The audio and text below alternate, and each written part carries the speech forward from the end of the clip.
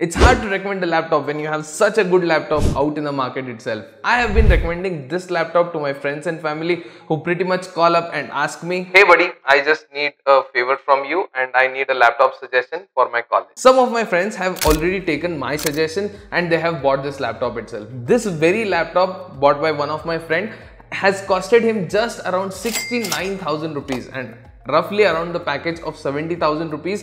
This is an insane value for money in my opinion itself. An overall laptop with a good amount of performance and an overall package. But wait, I just want to speak something else in this video.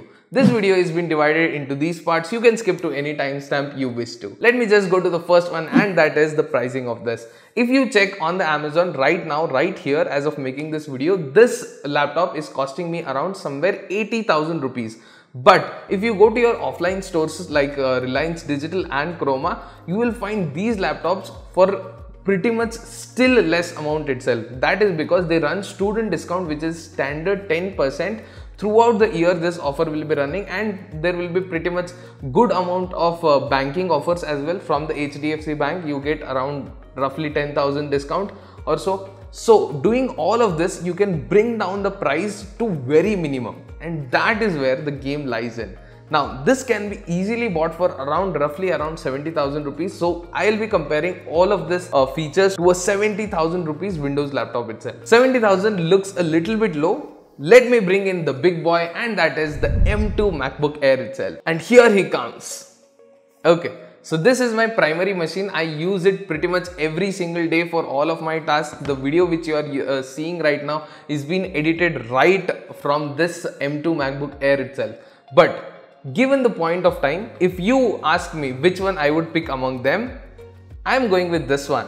That is the M1 MacBook Air itself. This has a lot of good things that I wish I got in this price segment itself. I have paid nearly double for this laptop itself. I don't have any regrets about the M2 MacBook Air, but given the price and the value, I would go with this one. Keeping everything aside, why I am choosing this laptop over this one and why I am showing you the comparison? Because this laptop costs nearly half of its price, but for paying an extra laptop's money for this M2 MacBook Air, I can roughly get some of the good things out of this MacBook itself. This stands to be unbeatable even after being 3 years in the market itself, and that is why we compare it with the best of the best. If I am looking for a value added notebook, then this is the laptop I would choose. No matter the M1 Air has an older screen and the thicker bezels, but trust me, the screen is far better than any standard 1080p display on a Windows machine. This has got an 2560 by 1600 pixels, which is spread across 13 inches of screen, which is a really high quality display itself.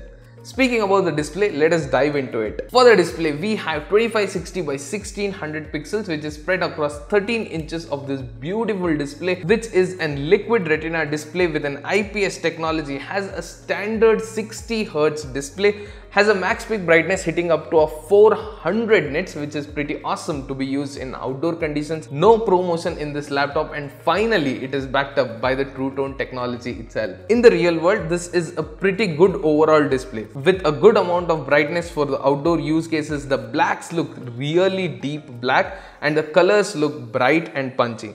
Great viewing angles, so overall pretty amazing screen for the money you're paying. An incredible value for money itself. Speaking about the value for money, let me just dive into the battery of this. Battery has been one of the most attracting parts of any MacBooks here, because no Windows laptop even comes close to these machines itself. That's how incredible per watt performance of the M series chips are, which is nothing but the Apple Silicon itself. This laptop is like charge and forget this laptop. It has one of the best batteries. Any Windows laptop can come barely close to this laptop in terms of battery. That's because of the M1 process. It delivers more performance per watt it consumes, which means the battery use is very less. When it was first launched, it was a breakthrough in the industry, and 3 years later, still this laptop stands unbeaten. You can check how far this laptop is been till the date itself when this laptop is compared on an overall scale in general. Speaking about beating this laptop will fail in the synthetic benchmarking against most of the Windows laptop in this price segment itself. These are the laptops which can literally crush this laptop in terms of benchmarking. Take a look at the Cinebench R23 score from different laptops in the similar price segment itself. Looking at the M1 Silicon, this scores somewhere around 6500 as the score. Comparing it to the other similar Windows laptops, they come up on top because they are good at benchmarking, but when it comes to real world performance, I don't think so anyone can beat this M1. You know why I am saying this? Despite them having a higher score, I am focusing on this M1 Silicon. Maybe it is the keyboard quality that you are typing on, it is the display quality that you get, maybe it is the trackpad feel that you get, or maybe at the end it may be the Mac OS which is optimized for all your applications itself. Speaking about the overall performance review, I would take this laptop over any Windows laptop in this price segment itself until and unless I have a very specific niche which can only be done on the Windows machine itself. I would choose this one. Speaking about the form factor of this laptop has a knife-like design, and I used to use this laptop to cut the things as well. You see this table? I've cut this using this laptop itself because it is having a wedge-shaped design and it has a very sharp edge in the beginning itself. Now, this laptop is so much so slim that if you put it in your backpack and you won't even notice that it is present as well. You can take it on your hiking missions as well, take it on the mountains, sit there, enjoy the music because it has got some pretty good speakers as well. Now, enjoy the music, get your work done, and with the sipping of that hot cup of coffee, what else do you need from a machine like this? Just a pure bliss of peace itself. Tareef to bahut hui is laptop ka. Now let me just get on to the negatives of this laptop. Speaking about the negatives of this laptop, one thing that I noticed that is the bigger bezels around the screen. It is a 3-year-old machine and the modern machines are getting a slim trim form factor of the screen which looks pretty amazing to view the content on. But this has got some pretty big bezels as well, and the top bezel is one of the largest itself, and this is housing an 720p webcam, which makes it my second point itself.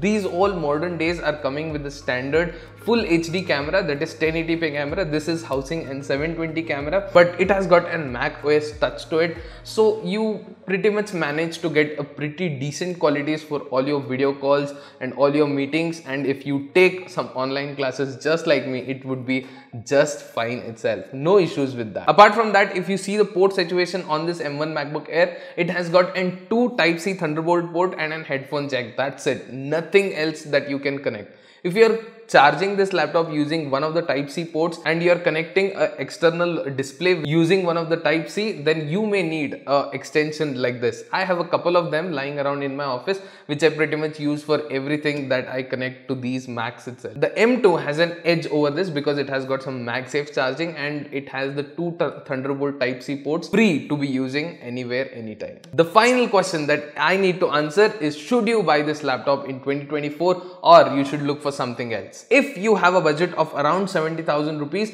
and you want an overall good laptop, maybe by profession you are a student or you are a teacher or you are a content creator who creates some basic contents for the Instagram, this laptop will never make you regret. Maybe this does not have the best performance it offers for the price, but it makes sure that you never regrets the decision by giving some good amount of battery and an amazing trackpad itself. If you are one, go grab this.